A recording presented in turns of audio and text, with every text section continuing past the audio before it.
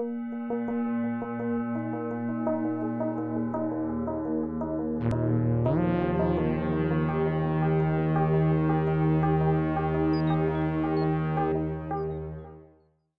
thanks for having me back, Seattle. My name is Scott Nasello, and I'm excited to talk to you about our experiences within the Microsoft enterprise. The past few months have reinforced the importance of a learning organization and growth mindset in our journey.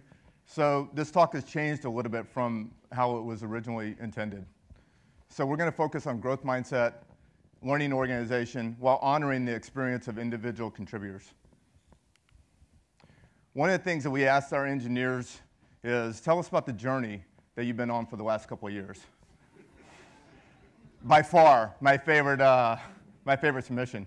It's really like that vacation your mom planned to take you and a couple of friends to the amusement park, a short 5-hour drive away on the hottest August day of the summer. That's the trip you learn that one of your neighbor friends is really weird. Someone ate too much junk food and is inevitably going to throw up in the car. And everybody else is going to throw up too. Your mom is going to power you through it, and family truckster will take some messy hits. But you're glad you didn't miss the opportunity to hit the park, and now you know how weird your neighbor is. And as long as you have that car, you will know where to look to see those stains that remind you of the trip. All of us have challenges within our organization. A typical organization probably has normal, rational hesitation to change. You probably have functional silo problems or organizational alignment, and then just typical challenges of lean, agile DevOps. The Microsoft organization has a few other challenges. So Microsoft has changed quite a bit over the last few years under Satya's leadership, Exhibit A, PowerShell, Azure, et cetera. But the residue that remains in your organization is probably due to monolithic tools, a culture of screenshots, and clicking next. Also, closed-sourced, undocumented APIs, and other friction. Reliance on vendors for direction, road mapping, and training. And then finally, silos that have been encouraged themselves by Microsoft. Some organizations choose to buy more of their capabilities versus build them. And you're going to have other challenges, such as limited engineering tradition. If you're buying commercial off-the-shelf applications, they largely are not documented. They're black box applications, and there's no how-to manual for how to automate those. So at Columbia, we have all of these challenges. But the core challenge in my mind is, how do you do DevOps if you don't have a learning organization, and if you don't have a commitment to learning? So we're going to look at this a little bit. A learning organization is an organization skilled at creating, acquiring, and transferring knowledge, and at modifying its behavior to reflect new knowledge and insights. So if you want to do the DevOps, and you don't have a learning organization, what do? Maybe it's enough just to tell everybody, hey, go have a growth mindset.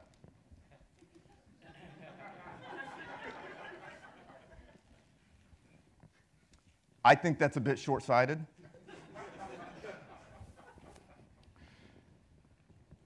So, as I mentioned at the beginning of the talk, we asked the engineers at Columbia 5 primary questions. Describe the journey that you've been on. What's been your favorite and least favorite aspect of the journey? What advice would you tell 2015 yourself about this journey that you're about to go on? And what are you most anticipating over the next couple of years? It's been rewarding, bumpy, and lots of self-doubt. I definitely felt like an imposter. So throughout the submissions, you see a lot of imposter syndrome. It's a real thing, especially in a Microsoft-centric enterprise. Eventually, I felt like I could grow and contribute. The team has grown quite a bit and can regress to old ideas and mindsets. I learned quite a bit about dealing with folks I don't agree with. So as you start to work differently in your organization, more cross-functionally, as you start to flatten silos, et cetera, you're going to have more disagreements. They could be personality-based. They could be philosophy-based. They could just be style-based. So the bottom line, getting good at being able to respectfully disagree is important. It's been hard to ramp up due to the slew of tools, behaviors, and new ways of thinking. In the open source and Linux worlds, we take it for granted, loosely coupled tool sets. The Microsoft world, monolithic, all-you-can-eat, one-size-fits-all tools that do everything. So weaning ourselves off of that thing onto this other thing has been very difficult, and that's what this comment's alluding to. What's been your favorite aspect of the journey? I've enjoyed expanding my sphere of responsibilities and interests by breaking down IT silos. The variety and level of activity within the team has been rejuvenating. I enjoy being on the leading edge of enterprise IT. DevOps is certainly not new for unicorns, but it's still in the beginning stages in the Microsoft-centric enterprise. The encouragement to experiment or fail without the possibility of punishment, especially with ChatOps. And then one of my favorites here, it's been about people, teammates, mentorship, learning to ask for help, and developing confidence. So imagine if you have that imposter syndrome and you don't feel like you really belong. Pretty hard to ask for help, right? So let's honor some reality here. Let's talk about some of the least favorite aspects of the journey.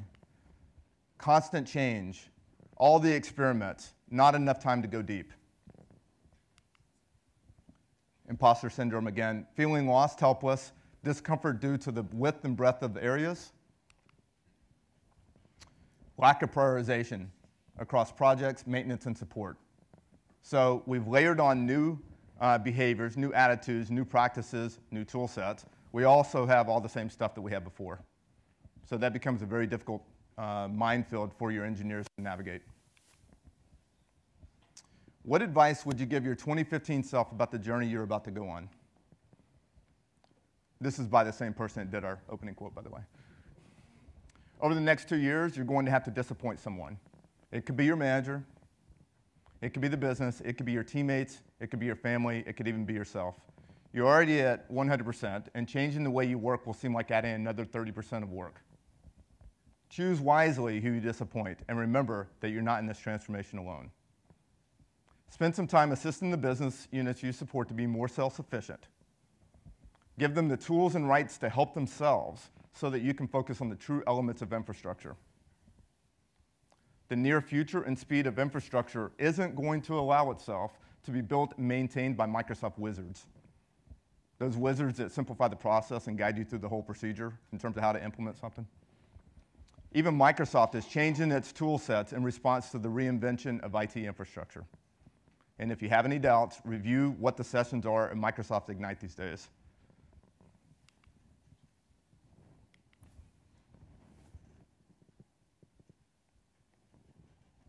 Don't be overwhelmed by DevOps nirvana. Try to stay focused on incremental improvements. Each improvement is like a savings deposit that will compound over time. That's a pretty powerful idea. When we start to think about small changes, they start to accumulate and they snowball and they add up to bigger capabilities. My clicker's broken. Prepare for a lot of change. Be willing to embrace the change. Reflect on why you do things. Is it still valid? Was it ever valid? One of my favorite stories over our last 2 years, 2 engineers have sat together for lots of years. They couldn't believe that each one had been building servers differently all these years. And it wasn't until we really started to dissect what we're doing and trying to automate did they say, oh, you do it like that? Well, I do it like this other thing. So not having uniformity, not having standardization. Your existing skills will become obsolete, and your expertise is at risk. Find new ways to get started on those new ideas. What are you most eagerly anticipating over the next couple of years? Public cloud, chef, and automation.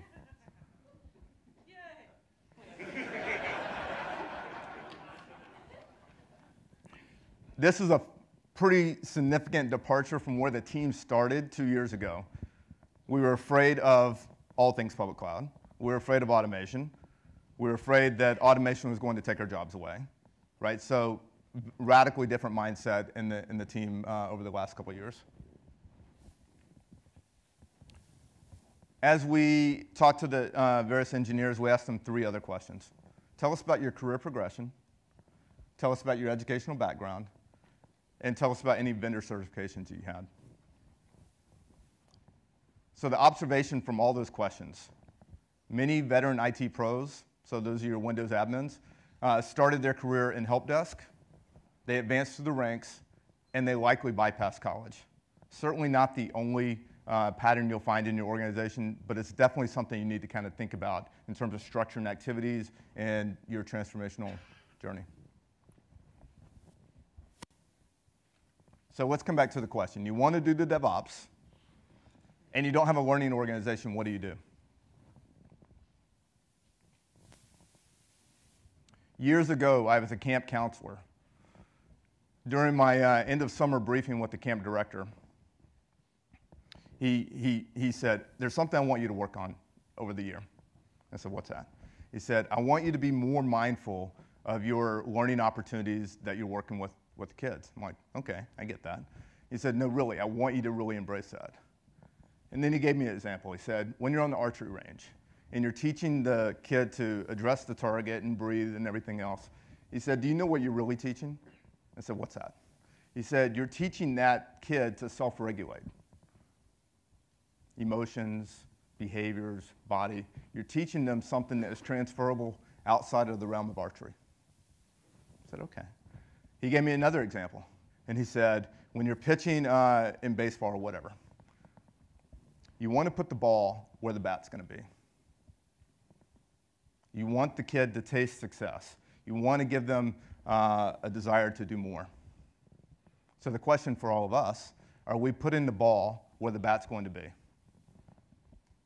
Are you framing activities such that your engineers are going to be able to be successful, have that first taste?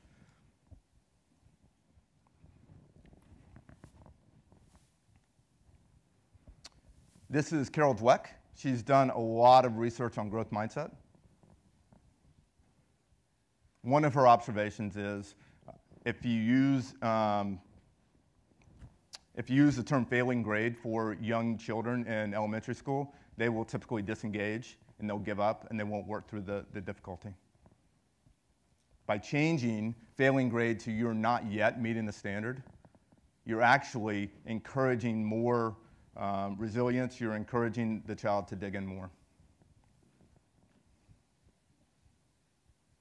So let's not waste any more lives, because once we know the abilities are capable of growth, it becomes a basic human right for children, all children, to live in places that create that growth, to live in places filled with yet.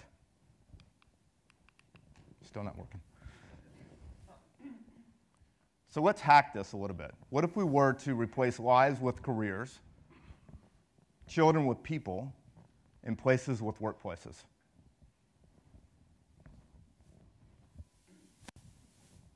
Let's try it out. Let's not waste any more careers, because once we know the abilities are capable of growth, it becomes a basic human right for people, all people, to live in workplaces that create that growth, to live in workplaces filled with yet. Do you use yet in your organization, or do you tell an engineer they're not meeting a standard?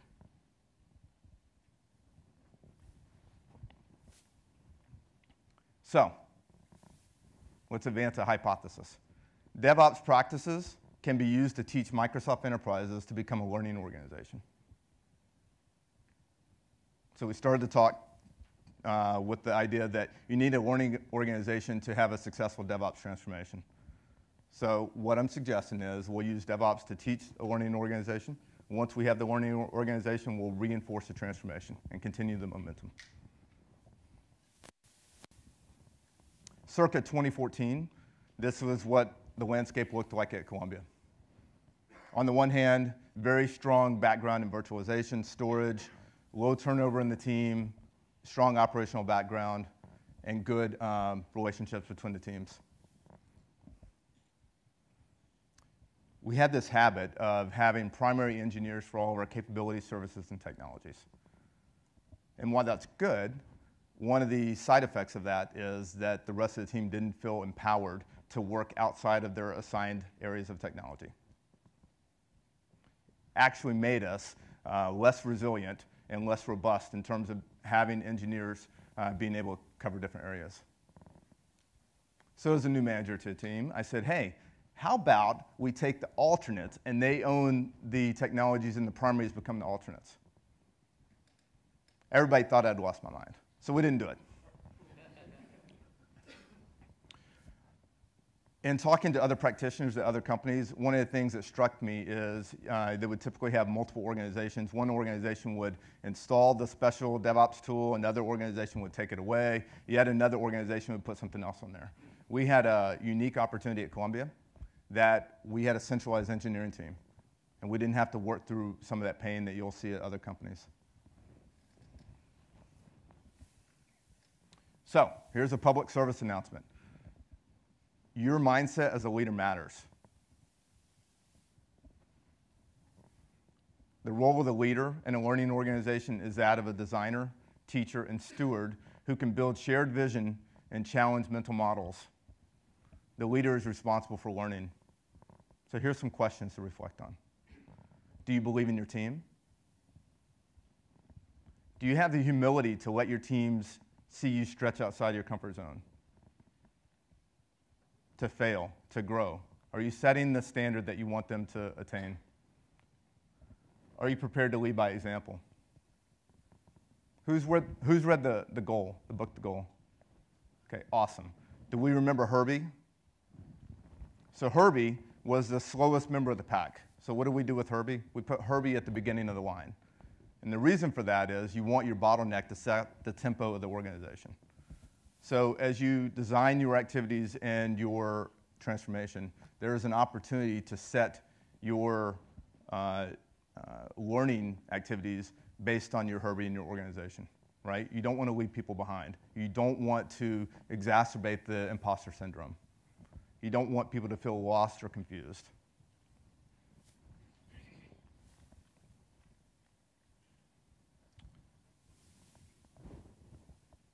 Okay. I'm a former Army officer, so I have exceptionally high standards for leaders, both myself and the ones around me. I'm going to share with you the be, know, do model that we had in the Army, just as relevant to DevOps as it is to the Army. So be a servant leader, an adaptive learner, and a creative thinker. Know yourself and seek improvement. Know your people and help them to achieve their potential. Know the doctrine and know when to be constrained by it. So Gene was talking at length earlier about DevOps leaders that were really flying beyond their air cover. That's what that's really talking about. Know your profession, contribute to it, and develop with it. Do the right things right. Do provide a clear and actionable vision. Do make timely decisions, and do maintain balance and moderation. So I continue to reflect on these all these years later after my time in the Army. The DevOps Enterprise Forum wrote this white paper last year, and it collected a whole bunch of tactics for change that you could try in your organization. Many of these showed up in our own journey at Columbia. So making a compelling case for change. If you're a Simon Sinek fan, as am I, this is begin with why. Why are you doing this journey? Why now? Why does it matter? DevOps information sessions, making the work visible. So in our case, we use TFS Kanban, experiments, Gemba walks. So the idea of a Gemba walk is go observe how the work is actually getting done. Later on, we added WIP limits and blameless retrospectives. Sorry about that. In terms of our own learning organization progression, 2015 was really the cognitive phase, exposing new ideas, expanding knowledge, and beginning to think differently. In 2016, we're starting to internalize those new insights and altering behavior. And in 2017, performance improvement, that's where changes in behavior are leading to measurable improvements and results. 2015 was really the start of our journey, and it started with this idea. We want to go from 0 artifacts in version control, 0 history in terms of using version control, to 250. Doesn't sound like a lot, but I can tell you that everybody was pretty nervous about that. Also, we use Jeffrey Snover as our expert witness to tell the engineers, hey, you know what, DevOps is a real thing. It's something you really need to care about as a Windows engineer. Q2, we started to reach out to other practitioners such as Nordstrom and do reference calls, and we started to investigate automation with PowerShell and VMware vCloud automation. Q3,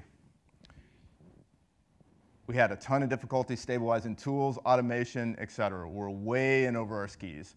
This was a height of frustration for the engineers. And I would tell you that most of the team probably wanted to throw in the towel and say, yep, I'm good, I've had enough. But we persevered. So by Q4, incidents, other opportunities that would come, we were really trying to automate first. It was an automate first idea, such as our ransomware remediation. By the end of Q4, we're at 100 plus greenfield servers in our Chef implementation. And instead of 250 artifacts in version control, we had 500. Right? So once we got started, it's the idea of compound interest. You start making small changes, it starts to snowball. 2016, started to experiment with Slack, more VMware DevOps investigation. By Q2, we had a problem. We had all this PowerShell scripting that we'd accumulated. That's awesome. We didn't really have a way to expose that and have other parts of the organization to consume it. Can't just send a PowerShell script to someone and say, hey, run this, especially if they haven't had the tradition, background, or training to really use that. We also had a data center migration from a private data center to a co-location, so we largely did that with automation. Automation to run through the VMs and actually move them, automation to let the application owners know that their VM is being moved, and then automation to do smoke tests and regression tests after they were already moved to the other side. Q3, we were exposed to some new ideas at Velocity Conference, ChatOps and rotations. A number of us were reading Team of Teams by General McChrystal. We had moved from Visual Studio TFS to GitLab for our source code management, also using GitLab CI/CD. And ChatOps became a real thing in our organization. So Chef, Hubot, Slack, and GitLab. We're huge ChatOps nerds, by the way. Q4, we're at 500 servers now in our Chef implementation, and we're actively leveraging Chef Automate. ChatOps, more than 150 scripts. We're also using the Etsy Day One idea, so we bring in a new hire, and on the first day, we're expecting them to commit to our production ChatOps environment. It's a little bit aspirational. It's a little bit hard sometimes, but it keeps us honest to make sure we have as few dependencies as required. That way, again, it's the put the ball where the bat's going to be. You want your new hires to experience an immediate taste of success in your environment. Oh, we also identified a number of sources of friction that we'd never known that were there before, but because we're starting to work differently, starting to work more in pipelines, automated, et cetera, friction around prioritization, friction around principles, and practices. So again, having these opportunities to kind of work across organizations and trying to figure this out. 2017, this is part of our tool set, really predicated upon Chef, GitLab, Hubot, PowerShell, and Slack. You can see all the rest there. So I would say that we've kind of departed from typical Microsoft enterprises, and we're actually using a lot more of the open source or loosely coupled tools in our tool chain.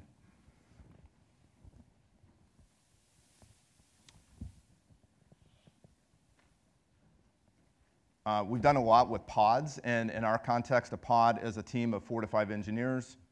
It's a good balance of tenure at Columbia as well as experience in the industry. Really a representation of different skill sets. So a little bit of storage, maybe a little bit of server, engineering, databases, collaboration, orchestration, et cetera. The idea is that that pod can actually be assigned to a variety of different things, such as a continuous improvement project, an infrastructure project, or even taking a week of on-call rotation. So the benefit is we've been able to really ramp up our cross-training. If you remember, I talked about having a fragile organization where only the primaries would do things. This has really enabled us to break through that idea.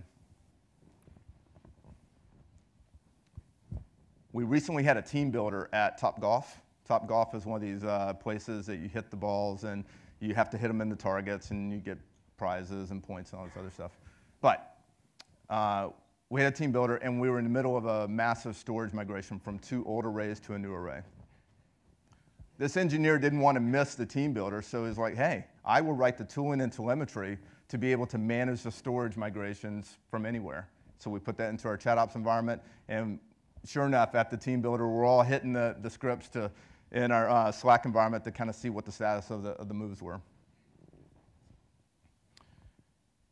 Great thing about ChatOps in our environment, we've really reached the point where whenever we have an incident or an opportunity or request, work requests, et cetera, engineers are like, hey, we should create a script for that.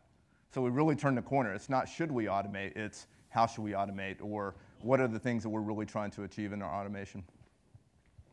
We also had to put some Slack rules of engagement in, because we already had a number of collaboration technologies, such as Skype for Business. So this has made a lot of people uncomfortable, so we're working through that. And in terms of our portfolio, virtually everything that we have a footprint in our Slack environment now. So it spans from Azure to NetScaler Load Balancer, SharePoint, Teradata, Commvault, EMC, VMware. If we have it, we're putting it into Slack because it's that single pane of glass to be able to work through permissions, work through other friction you may have in your organization, and increasingly sister organizations, more of the operations organizations, we're giving them extensible scripts that they can run. Every week we have a scheduled retrospective, every Wednesday at 9 o'clock, and the engineers know that it's going to happen. We rotate who is facilitating the retrospectives, and we don't just hit the post-incident reviews. We also hit the good things and the near misses, because there's learning there too. Sometimes we do 2 retros, or 3. But every week we're gonna have a retro, and that's been absolutely fundamental in our journey. I came back from winter break, so we started this journey 2 years ago where we were afraid of public cloud, et cetera. And we're like, hey, we have all these proof of concepts that we want to do. Awesome. And really, we've migrated to a cloud-first orientation, especially for greenfield capabilities. Largely PaaS, because that's, in a Microsoft organization, that's where it's easy to kind of get things going. Heavily leveraging Terraform and ARM templates, though. We do want to use infrastructure as code in that practice, and everything that goes live is going to have to do a game day exercise. Meaning, it's the Chaos Monkey example, we want to tear apart that environment and make sure that we can get it all back the way it needs to be.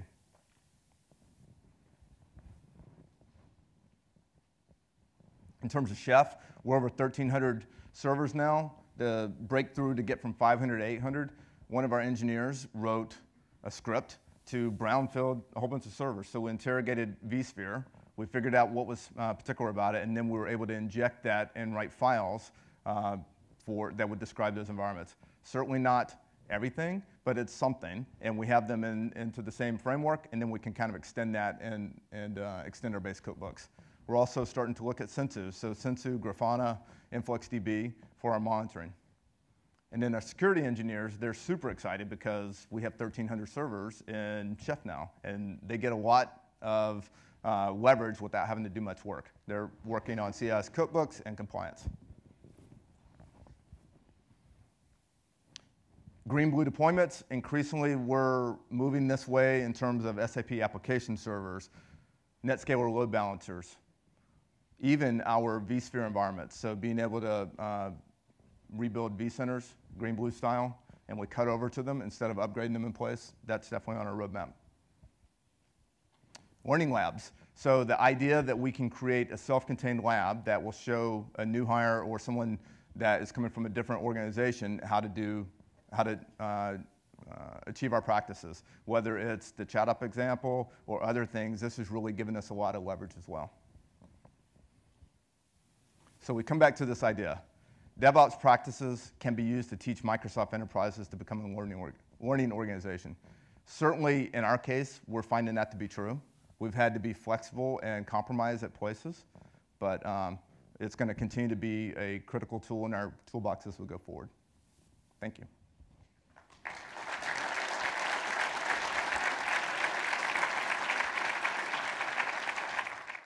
you.